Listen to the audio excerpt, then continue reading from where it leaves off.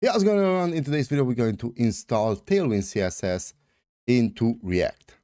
So let's get started. We're going to go first of all in your terminal. This is a pretty simple project. I'm actually using Vite, not React. We're going to first of all install Tailwind CSS. We're going to use here the command npm install-d for dependency Tailwind CSS, and we're also going to install host CSS and auto prefixer. So let's hit enter, and it's going to install for us Tailwind CSS. Okay, after this command, you could actually check out in your package.json. You should now see Tailwind CSS. Now, after this command, we're going to npx create a Tailwind CSS init and -p, which is going to create here a configuration file, and also for Tailwind CSS and for post CSS. Now, in our contents, in our Tailwind config.config file, we're going to copy in the commands. Also, I'm going to leave everything down in the description below.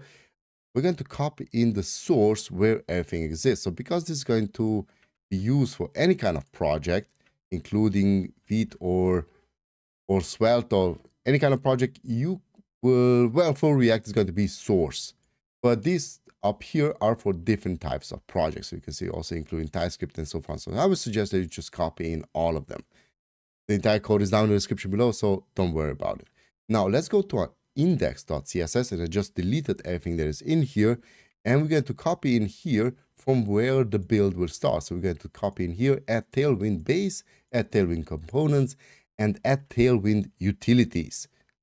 Now we're going to run our project by typing in npm run and dev, which should then start your project. Now this is basically a previous project created for how to install Vite in React for React. So this is why you're going to see this, but you should see a regular React project. Now let's add a couple of classes. Let's say we're going to add here a class name of text, and I'm going to make it larger, so 3 times XL. And there we go, it's working. Tailwind CSS is installed in our project. You also make it bold by typing in font-bold. Let's add a background color to this little button. Let's say we're going to go to the button, add a class name here of PG blue, and let's say -100. You also round out the border by typing a rounded and let's say MD. And there we go, borders are rounded. Let's add a padding P-1, adding 1, padding to everything, and like this video and subscribe to the channel if you enjoyed this video. Also, we're posting regular projects and tutorials on the channel, so consider subscribing and click that notification bell in order to get notified wherever there's a new video. So with this being said, happy coding, catch you next time. Bye bye.